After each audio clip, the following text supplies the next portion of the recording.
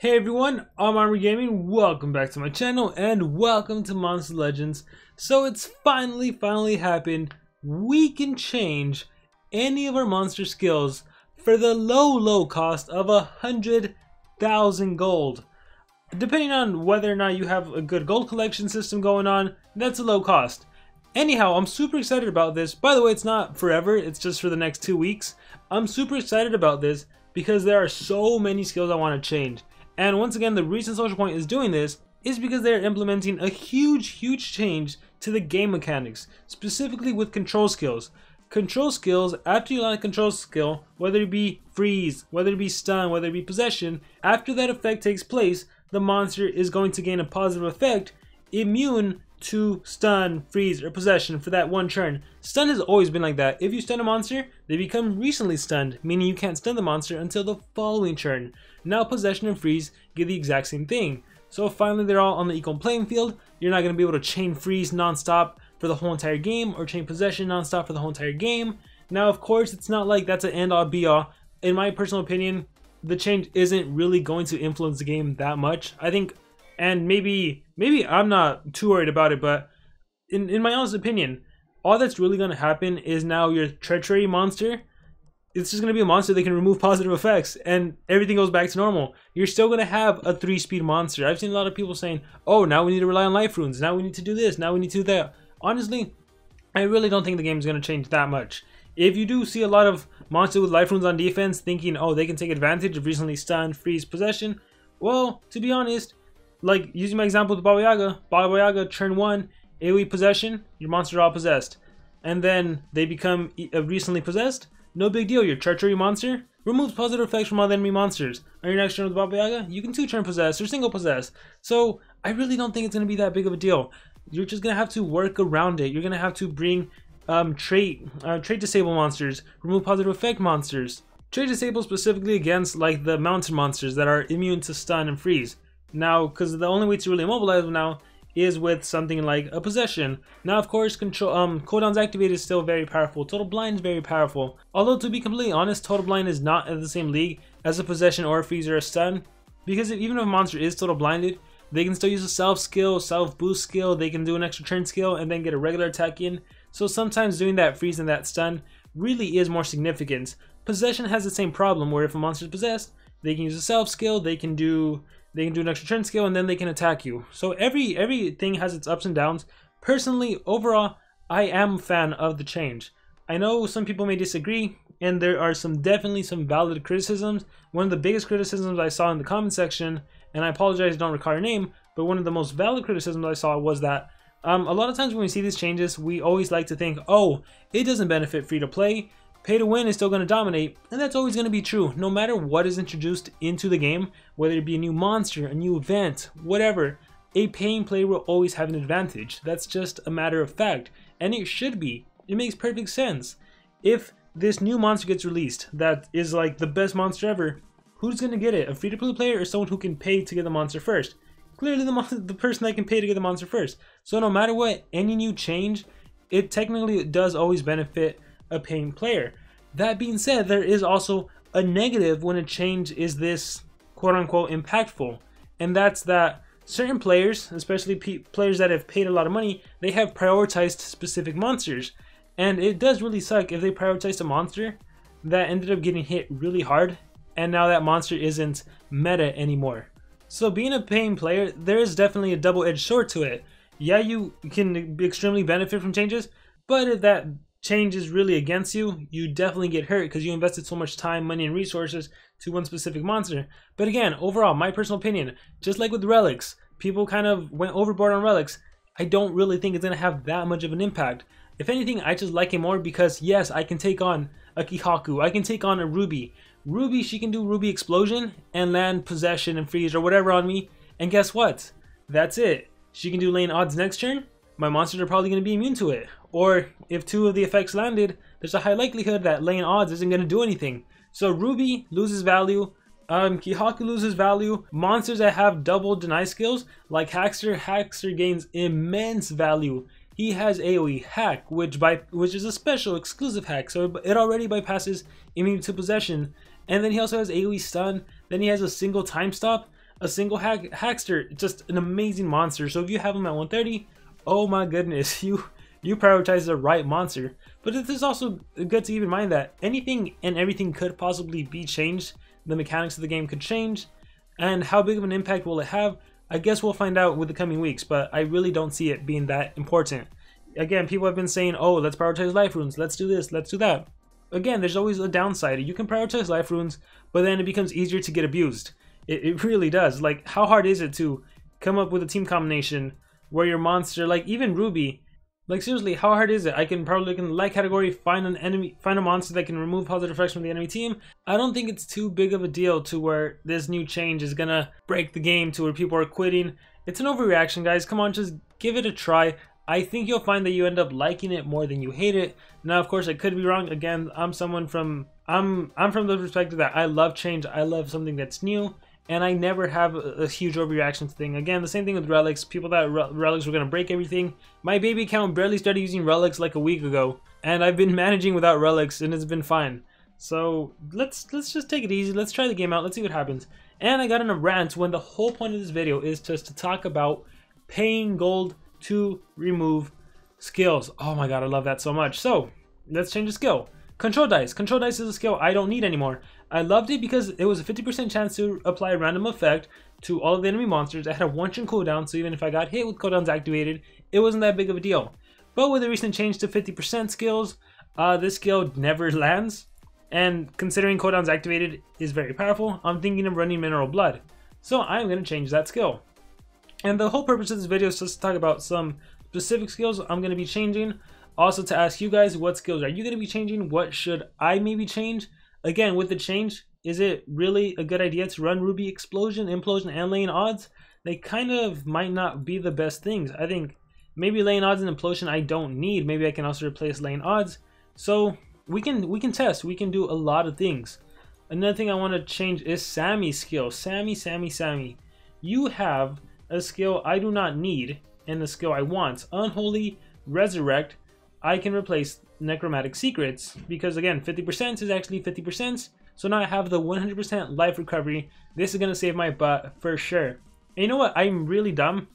I wish I would have read the announcement sooner, knowing that we could change our skills, because Death Moratorium would have come so much in handy in the Nemesis dungeon. Unfortunately, I didn't have it, so I struggled with the Nemesis dungeon. I actually didn't even complete it. Now, part of that was kind of my own stupidity, where I played the game on my phone and my phone died, and then when I logged in on my computer, it's like, oh, I lost my 3 Nemesis monsters. What? And the enemy has full HP, full stamina, which is essentially what happens if you were to turn your phone off, or if the game was to shut down somehow. So, it doesn't matter. Like, Death Moratorium, point is, would have come in handy. Also, don't play on your phone if you don't have that great of a phone. Just play on your PC, play on wherever you know for sure. Nothing's gonna go wrong, especially if it's the Nemesis dungeons. Anyhow, Unholy Resurrect. There's like so many monsters I have that I know I wanted to change. Gakora. I think Gakora, if I'm not mistaken, I want to run only 1 Tusk and maybe replace Long Life, although I don't know what I value more, so maybe that's worth looking into. Fearlessness, maybe. Moderate leg damage, mirror to itself. Applies mirror to itself. You know what? I feel like if anyone is watching this video and you're like in League 3 or above, League 2 maybe, could you do us all a favor and just for fun, can you troll and put your best team on defense with default skills? Can you just pay 400k to give them the default skills? How fun would that be to get into a PvP, fight someone that is in a super high league, like seriously in the top 5,000, top 100 in League 3s and 2 and above, and just to have their monsters have all default skills? I think that would be a lot of fun. Now let's see. Another monster I know I wanted to change, and I know I didn't change anything on Gakora. I'll decide that later. The cool thing about being able to change for gold is that you can try out so much stuff. Totem, I know I had old skills on Totem, and my friend Simon would always be like, why don't you change the skills? And I'm like, because I'm not going to pay gems to change 4 skills or 2 skills on a monster. It's not worth it. So one thing I want to do is finally change his skills, because he did get changed a lot. So let's see, what do I need? Increase the allies max damage by 100%. Let's see, increases targets. So see, why do I need a single ally when I have a skill that increases all of my allies? These skills do the same thing, except one is single target, one is AoE. So let's do the AoE version, obviously. Decreases all targets maximum stamina damage by 25%. Decreases, see, single enemy or AoE. Definitely want the AoE. So thank goodness this is costing me gold. Not that I'll probably use totem that much, but it's great to have. Increases all allies max life by 75. Targets max life by 75. Sure, let's go for AoEs. Why do I have all those single targets? Because there was a time when those skills were better. Increases all allies max stamina. Don't care for that. Targets max stamina. Increases max life and everything. Increases targets max life. So this is, once again, AoE. So if you have totem, you might want to change the skills. Make sure to give them the good skills. Alright, that's good there. Who else do we need? The one, the only Egg Eater. See, the reason I want Egg Eater is because Egg Eater does have a 0 cooldown stun skill. And again, I never wanted to pay the gems for it, but now that it costs gold, I am definitely going to do it. So we'll go here. We will go here. We will go to skills. We will swap. Multi-effect you want. Horror Eggs is the skill you don't need. Pleasant Eggs you want. And poison, let's see. 0 cooldown nightmares or poison. Let's see. Where is the 0 cooldown stun skill? You know what? I might even put dominating eggs. 50% chance of possessing all targets.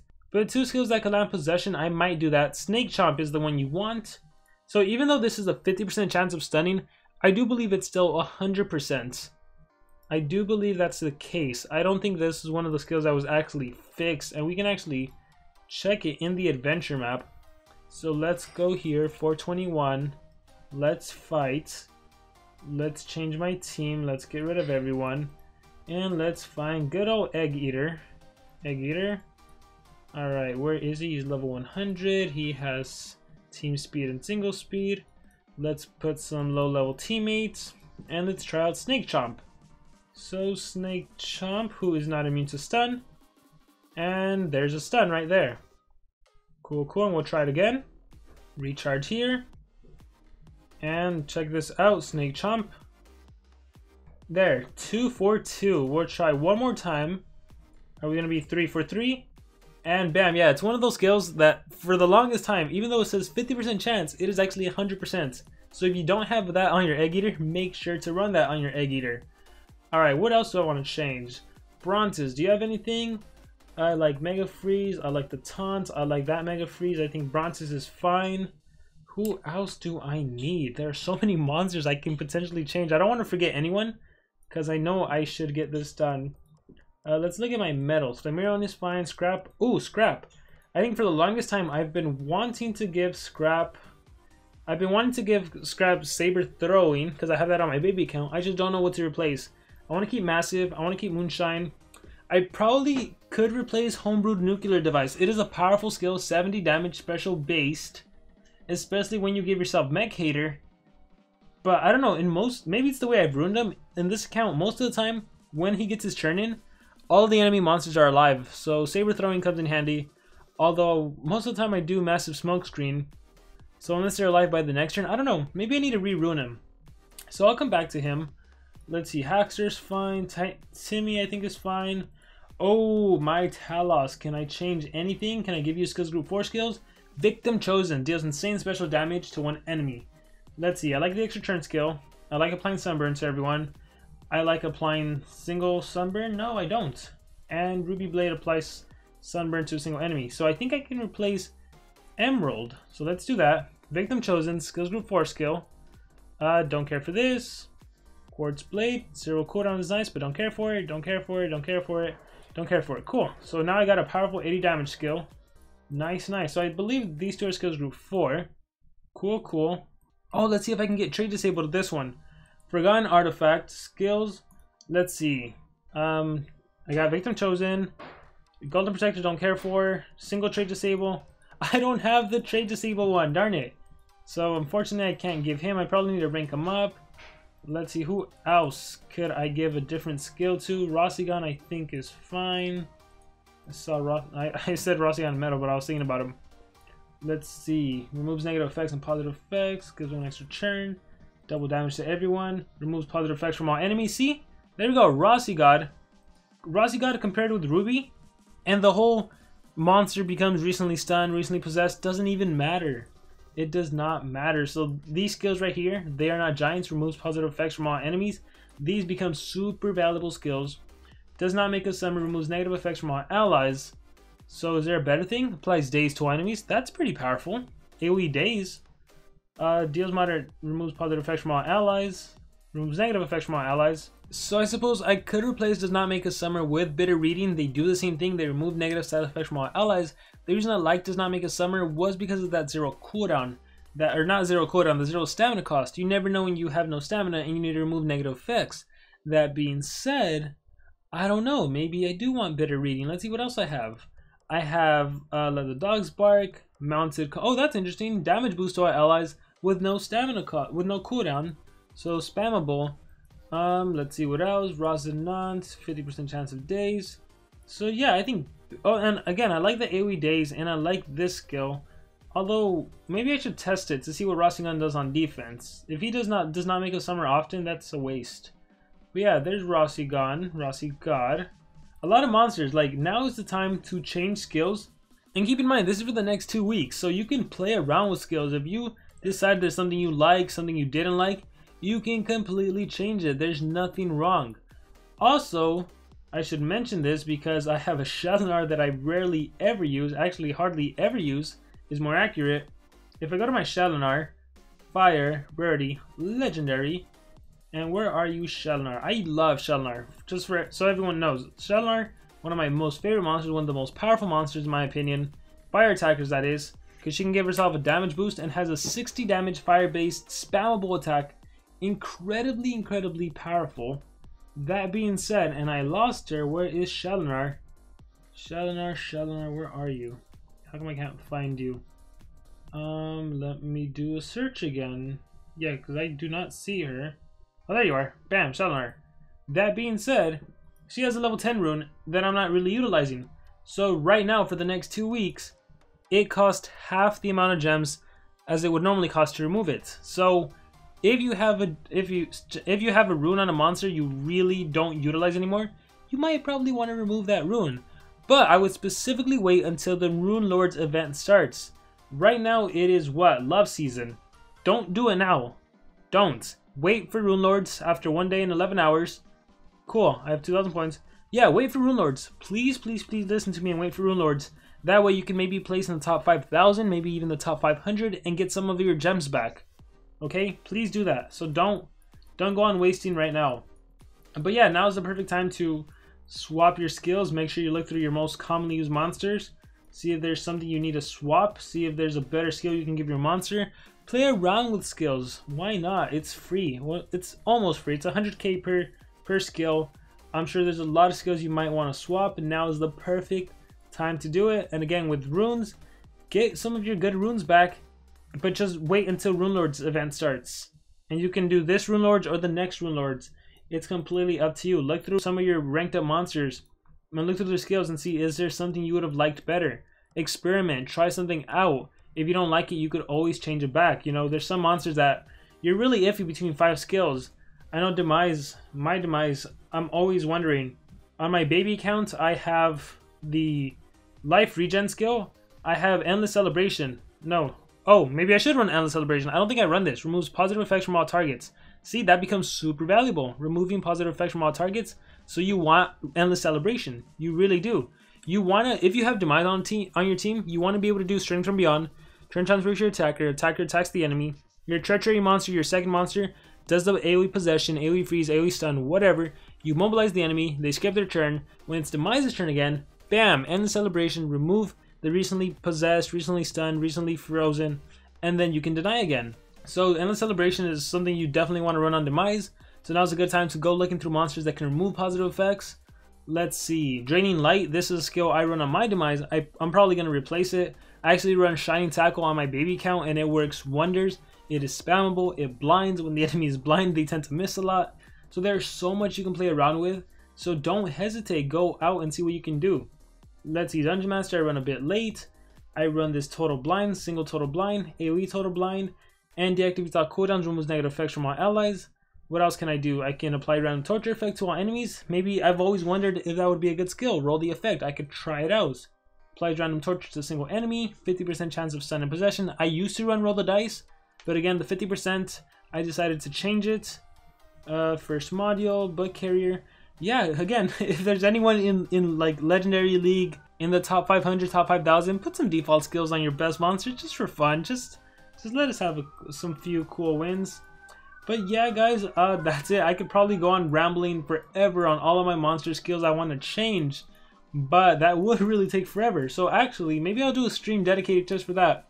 I want you guys to let me know in the comments, if you guys have followed me and seen my videos, if there's any skills you don't agree with, if there's skills you think I should change, please let me know in the comments below so I can change them, because I know I'm probably going to forget some. What I would recommend everyone to do, by the way, to find what monsters need changing, is to just go to PvP, go to change your team, because they're always ordered by the ones that are the highest ranked. So, for example, Lao Mu, and then I can go to skills and I can see, is there something I want? Do I not want to run Noxious Blow? Maybe I want to run the 0 cooldown skill. Maybe I want to run this skill that heals myself and an ally. Here's the 0 cooldown Noxious Hit poison skill. So do that. Go to PvP, and that's because typically the ranked up monsters are the ones you utilize the most. Igursis, for example, I know a lot of people run Pakaya, the AoE burning skill. I don't run it on mine. I run Vesuvius, I run the big shield, I run Etna, the single 70 damage special base attack or 65, and I run Taida, the 75 or 70 fire base attack, single hits. I don't run the AoE, and it's always worked for me. Although there have been times where I prefer the AoE, so maybe I should try running it. I don't know, you guys let me know in the comments below. What should I replace for the AoE burning? But yeah, just do that. Go through all your monster list, see what you should run, what shouldn't you run, what would be a better replacement. And again, if you guys know my monsters, if you know what I run, let me know if I should change something, because I am really curious and I don't want to miss anything. Here's Baba Yaga with 2 possession skills, and I'm debating, should I replace one of the possession skills due to the recent changes, or nah, because it doesn't really have that much of an impact in my opinion. Let's see, what else do I have? Yeah guys, I'm talking too much. Diamond's Bodyguard, Undertaker, don't want to change anything. Bella, I know my Bella builds are different on both of my accounts. Here, I don't run the AoE Sunburn. Maybe I should. Maybe I should run the Bella Beast. Feel the hit tonight, remove side effect from all targets. See, very powerful skill that still allows me to deal damage and deny, thanks to removing positive effects. I have a strong single. I have a self skill.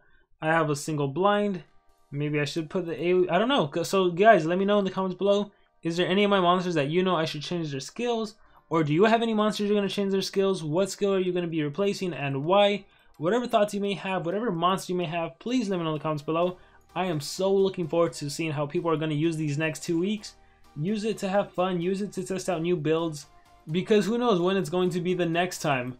Oh look, I found one that is missing the AoE possession. Who knows? Oh man, this is a monster that seriously loses usability thanks to the recent change, if you can't do something. Yeah, as I was saying, who knows when is it going to be the next time where you can actually change skills for the low cost of 100k gold. So yeah, guys, give me your thoughts in the comments below, and I'll see you all next time.